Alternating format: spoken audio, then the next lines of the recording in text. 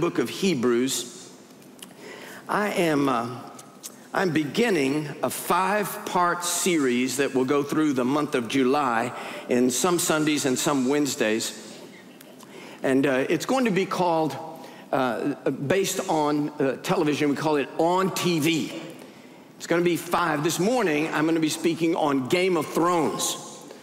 And then on Wednesday night, I'll be speaking on House of Cards.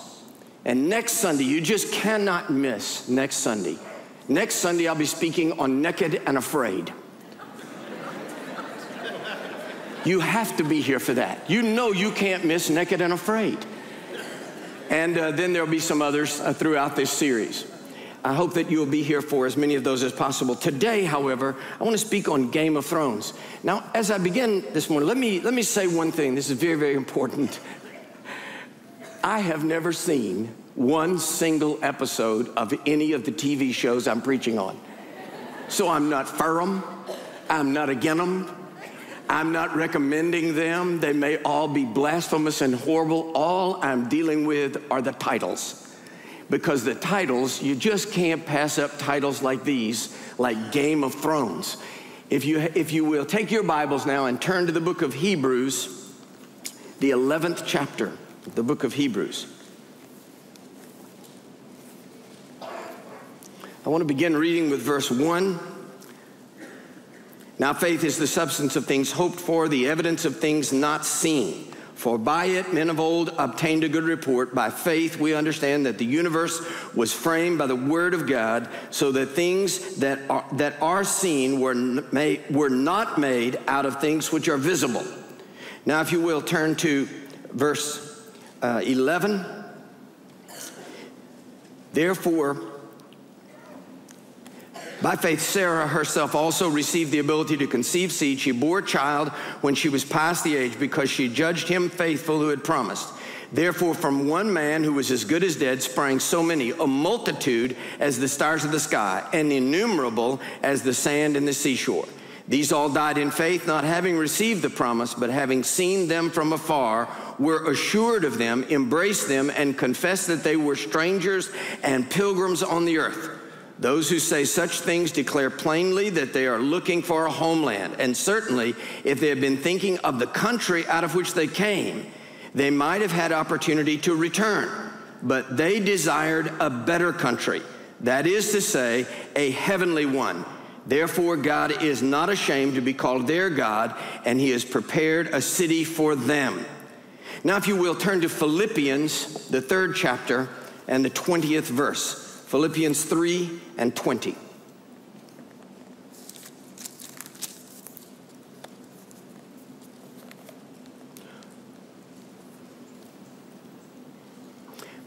Our citizenship.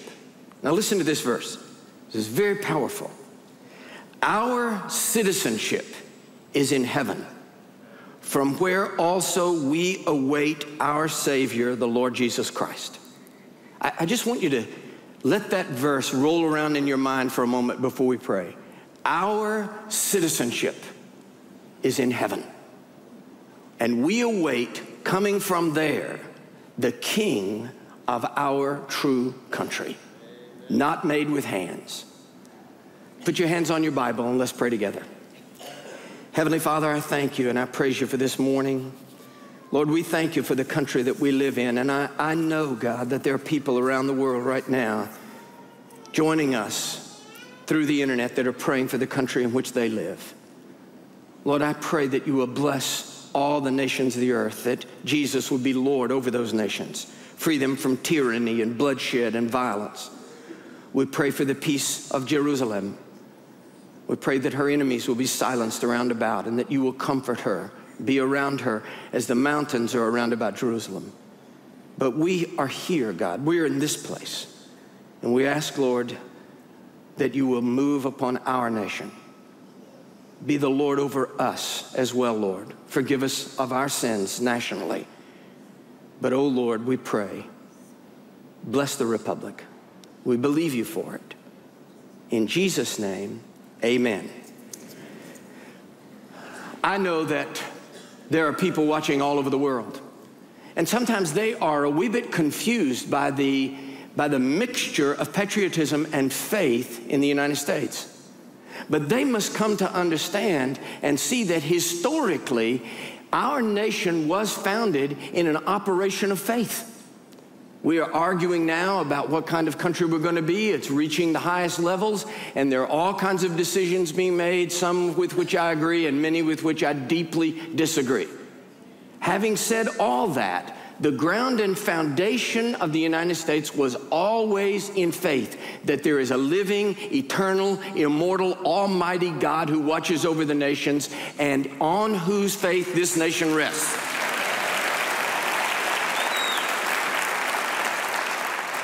I know now that revisionist historians want to change all that, but whether it was the sort of blunted deism of Thomas Jefferson or the deep spiritual faith of others, the founding fathers believed that they were resting this country upon the stone, the unshakable stone of Judeo-Christian faith in a God who was the God over all the nations. That's where this country began.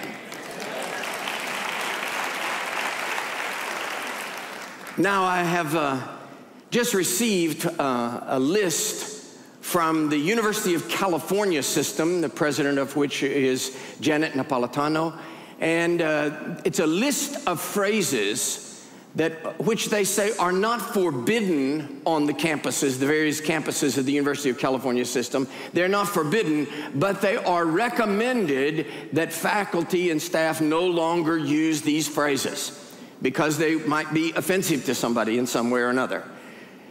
I'm not going to read the whole list to you, but I was deeply amused with one of them, and I would like to say this is one of the phrases off of this list.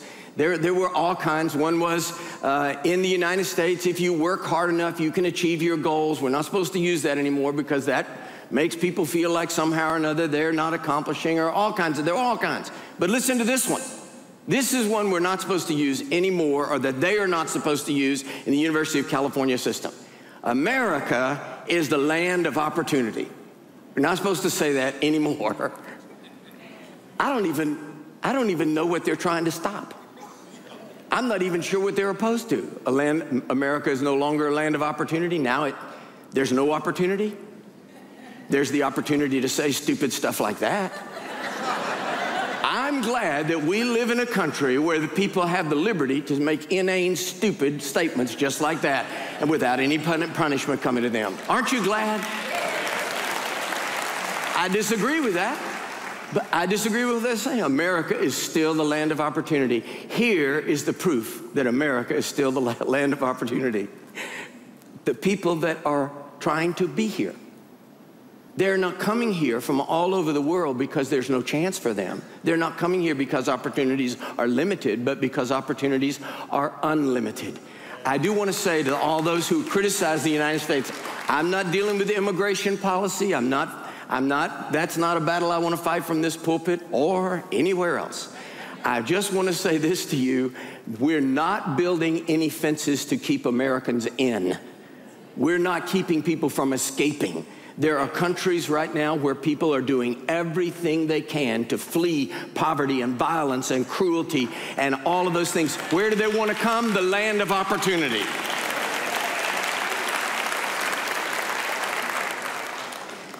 I believe also in a practical Christian patriotism. I reserve the right to criticize my country. I reserve the right to say those things which need to be said. And I won't back down from that. However, I also believe that we are enjoined by Scripture to pray for our leaders, that we are enjoined to put our Christianity into practical use to pray for the leadership of the country, whether that is a king or a president or a Caesar or whoever it has been throughout the years. Christians were enjoined by Scripture, pray for those who are in authority over you. Secondly, I believe that we are called, it says, render unto Caesar those things which are Caesar's. Therefore, I believe that Christians ought to be the most diligent in paying their taxes. Christians ought to be the most diligent in voting. Christians ought to be the most diligent in understanding what the real realities of the political climate are and who exercise their right to vote and all rules of citizenship. Christians ought to be the best citizens and the most patriotic members of any country in which they live. And we live in the United States.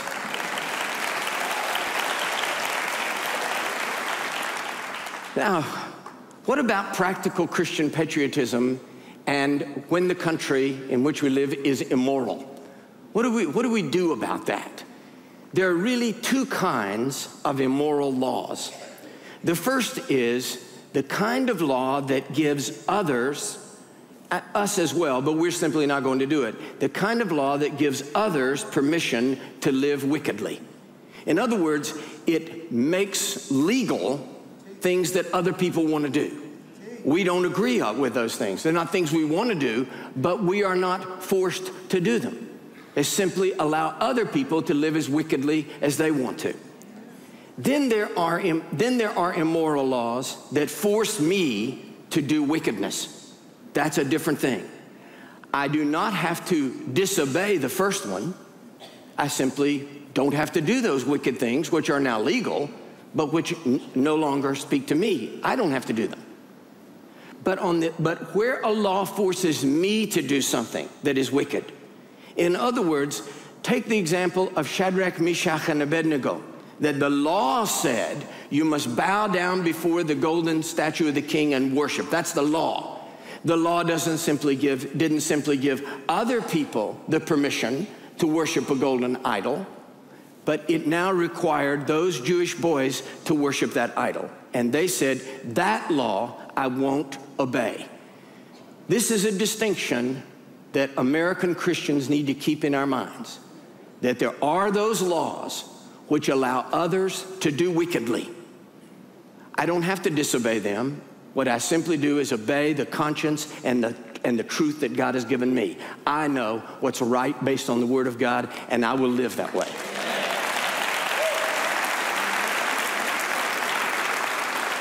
But when it comes to that point where a law forces me to do wickedly, then that's a place where true Christian patriotism says, that law I will not obey. I don't know that it'll ever come to that in the United States. God forbid that it ever comes to that in the United States. But I know that we need to have our minds made up before we get there. We need to know who we are in Christ and who He is in us.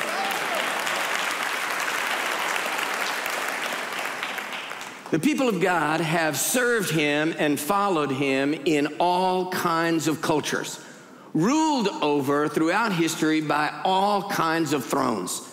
This title, Game of Thrones, really could be used as a kind of, it really sounds like a history book. Because really, one could study history only from the standpoint of thrones of authority, worldly authority, in opposition, trying to topple one another, conquer one another. There are all of these thrones throughout history that have tried to achieve either national or regional or global prominence. From Nimrod to Pharaoh and the Egyptians, from the Medo-Persians, Cyrus, Artaxerxes, to Alexander of Greece and the Caesars of Rome, history is a game of thrones. The lust for power drives those who will kill, conquer, destroy, loot, do everything that it takes in order to place their throne over the thrones of others. History can be seen as a game of thrones. This lust for power to control others can drive nations and cultures and kings and conquerors, that they want to be in domination over someone else.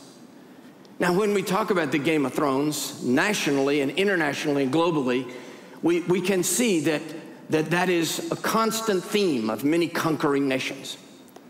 It is also a challenge even in our own relationships.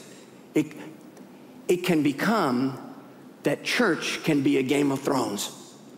that inside, I've seen churches ripped asunder, torn to pieces because somebody in the church decides that they want their throne to be over this area needs to be over that area, and you can just wind up with absolute war going on inside a church. When you search through the annals of church splits and ruptures and divisions and all of that happens in church arguments, when you search through that, I promise you it will never, ever, ever be about anything that anybody tells you it was about. I've seen churches split over whether or not to sing out of hymn books or off of overhead projectors. And they don't realize that overhead projectors no longer even exist. The world has moved on, and they're fighting over stupid things, whether or not to pave the back parking lot, whether or not to raise the salary for the youth pastor, which they haven't raised since 1958. I've seen churches rupture over the stupidest stuff, and I promise you, when you get right down to it, it was never, ever about what they said they were fighting about. The real deal was whose throne is on high. Who's in charge? That's the real deal. It will always be about rebellion and internal warfare. I've seen the same thing true in families. When suddenly some teenager decides nobody's throne is going to rule over me. I will put my throne over my dad's, I'll put my throne over my mom's, and that teenager establishes himself as the rule in that family and begins to literally terrorize that family with conquest tactics, causing anger and hurt and division and resentment, and the teenager actually becomes a rebellious throne inside the legitimate authority of that household. Now, having said that, it's easy for us as parents and grandparents to say, oh, those kids, if they would just get down off of their high thrones and yield to us, everything will be okay. The problem with it is sometimes they have never seen the throne of their parents really administer with justice and grace. Dads, I need to say a word to you, and here it is. If you just want to sit on the high throne in your family and order people around and be the big shot in your family, you actually cause rebellion. You will actually lift up thrones against your throne. If you just want to be the domineering, loud guy banging your fist on the table and you think you can intimidate your wife and kids just by talking louder and being bigger than they are, then you have assumed a throne of dominion and domination, not a throne of a servant leader. The same thing is true in all kinds of relationships. What we are called to as Christians is the ministry of servant leadership, where we say, yes, I'm in a position of authority. Yes, I am. I am your dad. And we're going to do this the best way I know how to do. But I'm making this decision because I know that it's right for you. I'm making this decision because I love you. I'm making this decision. This may even cost me. This may even cost me as the leader, but I'm making the right decision and not going to sit up on the throne as the big king. Everybody down, worship me or I'll melt you like wax. The servant leader lifts his people up. The servant leader cares for their needs. The servant leader is sacrificed for them. If there is a great need in the United States today, I believe it is in the local family, in churches, in organizations, and in government at every level for a renaissance of servant leadership, for leaders that say, I will do what's right for the country as God views it.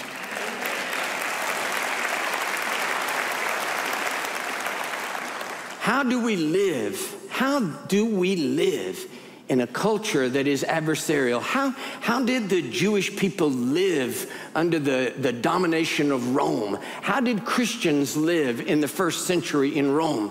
How do we exist in these things? First of all, we exist by knowing that every throne that is placed over us is temporary. Think back over history. The most powerful man in the whole world at the time that he ruled was the Pharaoh, Thutmose the Great. Where is he now?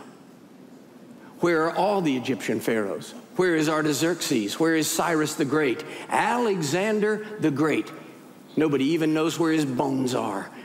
What about the Caesars? Where's Julius Caesar? Where are Caesar Augustus? Where are they all? Where are the conquerors? Where is Hitler? Where is Mussolini? Where is Mao? Where is Stalin? Where are all of them? Gone, every single one. Every throne of dominion and power in the natural order is temporary. And we rest ourselves on that one great truth. Secondly, we say to ourselves, I will live a faithful and holy life inside this culture. If everyone else in this country goes completely insane, I will still serve the Lord. As for me and my house, we will serve the Lord.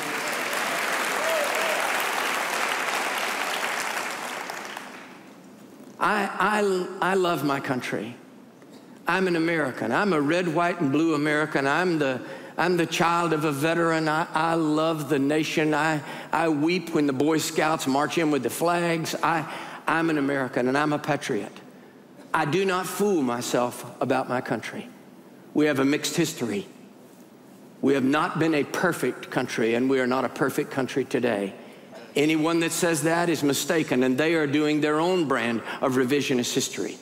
We are not a perfect country. We do not have a perfect past. We do not have a perfect president, and we do not have perfect leaders. We do not have a perfect Congress. We do not have perfect judges.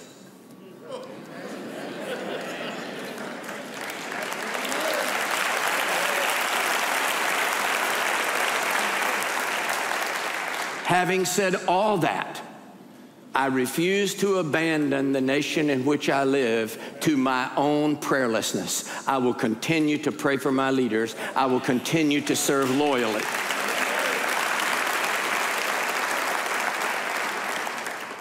There are going to be people ahead for us that take advantage of the change in thrones to live wickedly beyond anything that we in our childhood ever dared to think of or imagine. How shall we then live? If we are reduced to anger and hatred and bitterness, then I believe that we will not be able to have the effect in this country that we ought to have. There has been a time in the country when we kind of had a cultural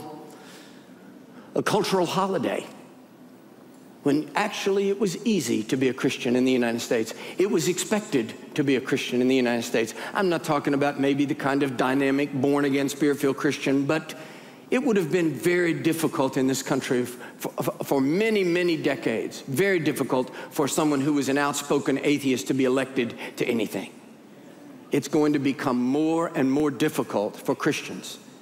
I'm neither a prophet nor the child of a prophet, but I can see which way the wind's blowing. So can you. Things are going to be difficult in the days ahead and the years ahead and the decades ahead if Jesus tarries. But what I do know is this: if we may be called of God to live in dark times, we are not called to be dark Christians.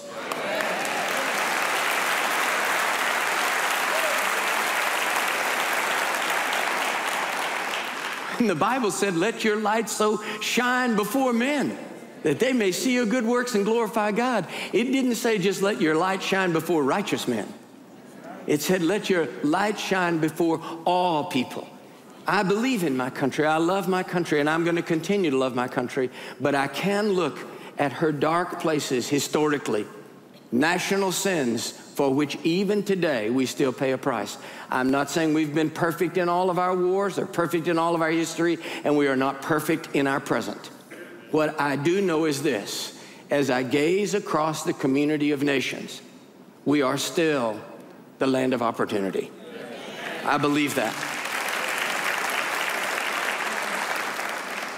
The third thing is this: over all of the various thrones, and I'm not just talking about political thrones, the throne of technology, the throne of political concept, the throne of culture, over all of these thrones, the one great truth that we know is that he who sits on the throne will be the ultimate judge of all nations.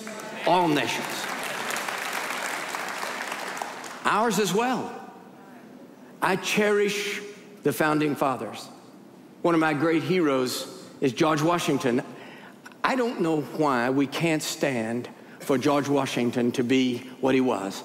a great, heroic national figure, our founding father, our leader in the War of Independence, and our first president. Why can't we live? Why do we all have to talk about the fact that he had wooden false teeth? Why is that the big thing? George Washington, well, he may have been great, but he had wooden teeth. You know what I say to that? I say, if you can be a great man, a great general, a great president, and a founding father with wooden teeth, that makes you even higher, in my opinion. Why do we have to bring down our founding fathers and point to all of their shortcomings and all of the... Because when we look at them as the great, heroic, God-fearing leaders that they were, it can make us feel smaller about who we are. So we drag them down so that we don't have to feel intimidated. When I know that they weren't perfect, because no man is perfect save Jesus only. I know they weren't perfect. What I do know is they founded a nation which still stands out among the darkness of the nations as a light to the world. I still believe in America, despite the weaknesses of all of its founders. But when we come to the end of all things, when all nations are brought before God, when all nations are paraded before him and the judgment occurs, when we come to that, we must understand that he makes and unmakes kings. He pulls down nations. He wipes away the countries of the world with his fingertips. And when he sits upon the throne to judge us, I love George Washington, but it won't be George Washington on the throne. George Washington lived and died for this country, but he did not die for my soul. The King of all kings and Lord of all lords and the master upon the throne is not going to be George Washington or Thomas Jefferson or any of the great founders. We celebrate them. We rejoice in their memory and what they accomplished in this country constitutionally, which would be good if we would read every now and again. But we rejoice in that. We rejoice in that. But Thomas Jefferson will not be upon the throne. I can say this too. It will not be Muhammad, nor any of those who still wield his bloody sword. It will not be Muhammad on that throne. It will not be Baha'i, will not be Buddha, it will not be Scientology. It won't be Joseph Smith. On the throne will be Christ and him alone. Every knee shall bow. Every tongue will confess Jesus Christ is Lord, to the glory of God. Every knee.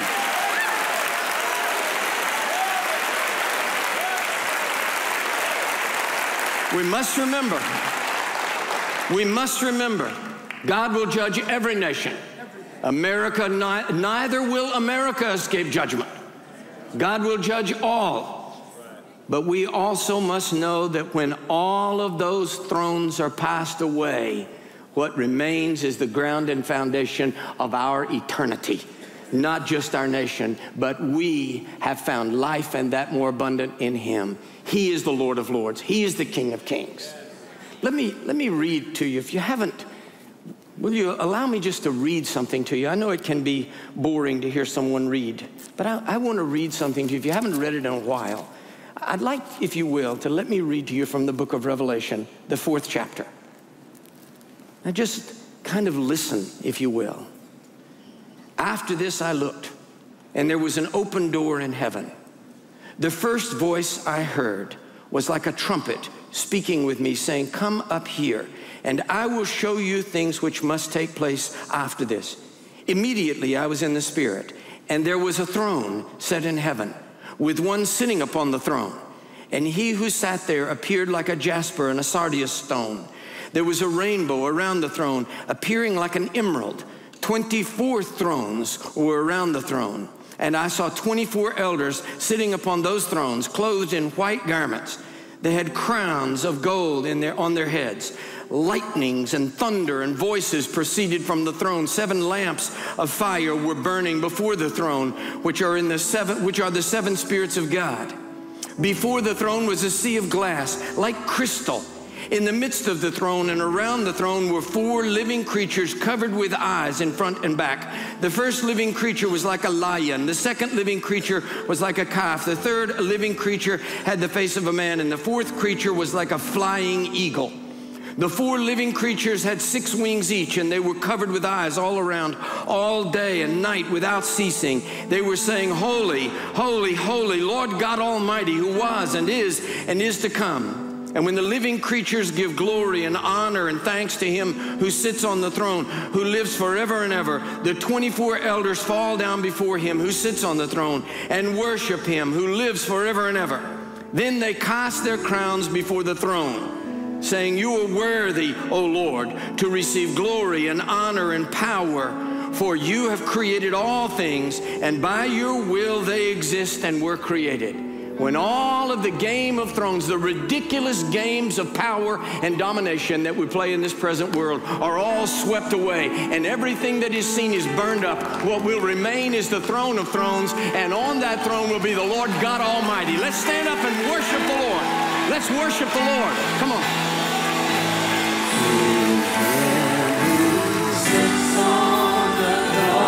Come on, lift your hands up and magnify the Lord.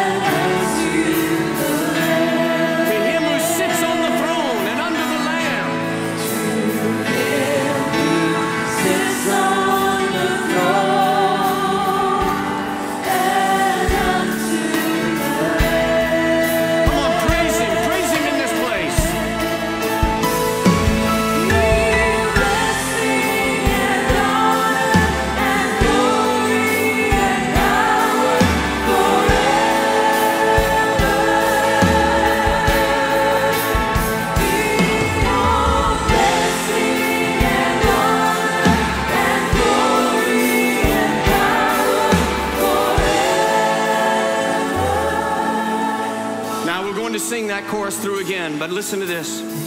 Every knee shall bow, every tongue shall confess that Jesus Christ is Lord. Now listen, we can confess it now by faith and receive him as our Savior and the Lord and establish his throne over our lives. Or we can climb up on our own throne and say, I'm the Lord of my life. I rule my own life. In which case, at the end of things, it will be an unhappy experience when we are forced to our knees and forced to confess him. I want to do it now. I want to do it now by faith, and I want to do it with joy. I want to confess him now. I want to bend my knee before his throne now by faith. If you'll bow your heads and close your eyes all over the room, if you will, please. Every person. Heavenly Father, I thank you for this moment. I thank you that you're upon the throne. Lord, all the games that we play, all the games of thrones, when really the whole thing comes down to Jesus is Lord of my life. With your heads bowed and your eyes closed, if you'd say, Dr. Mark, will you please pray for me? Please pray. I don't want to come to that terrible moment when every knee is forced to bow, every tongue is forced to confess. I want to do that now. I want to bow my knee now. I want to confess him as Lord of my life now. And I've never really done that. I need to get that settled right here, right now, in this place of faith. I want to get that settled. I want him to be upon the throne of my life. If that's you, I want you to lift your hand up right where you are and to take it right back down. Say, I need to settle this. Yes, yes, all right, right back there and over there. Hold your hand up high. Say, I want to get this settled right now. Now, all over the room, if you will, just pray with me right out loud. Heavenly Father, I open my heart. I want to come down from the throne. I don't want to be the ruler of my own life. I want you to be the ruler of my life. Lord Jesus, ascend to the throne of my heart. Rule over me from this moment on as never before. I plead your blood for the forgiveness of my sins. And I'm believing you from this moment that I'm off of the throne and you're on the throne, Lord of my life. And I celebrate you.